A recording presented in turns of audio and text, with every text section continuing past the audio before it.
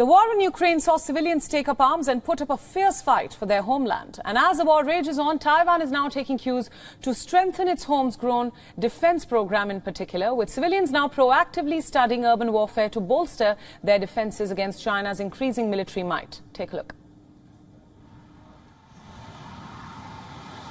This beast here is Taiwan's domestically built advanced jet trainer, the T-5 Brave Eagle. From submarines to armored vehicles, Taiwan has been focused on strengthening its domestic defense programs, with self-reliance now key, especially after Russia's war on Ukraine, which has served as a grim reminder of the plausibility of Chinese invasion that has rekindled the need to bolster defenses. Defense is offense. The best way to protect ourselves, to put it bluntly, is to annihilate the enemy and stop any enemy advances. It's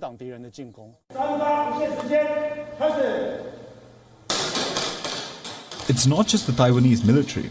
Taking inspiration from the fierce resistance of civilians in Ukraine, Taiwanese people are now taking up urban warfare studies. The number of students studying urban warfare, firearm studies and first aid courses has quadrupled.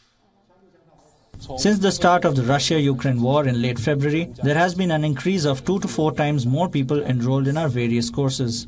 Prepare your umbrella before it rains. We don't know when things are going to happen.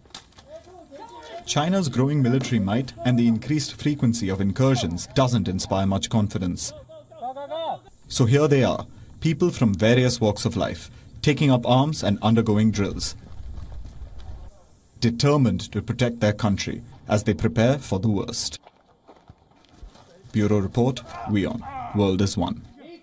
WION World is One is now available in your country. Download the app now and get all the news updates on the move.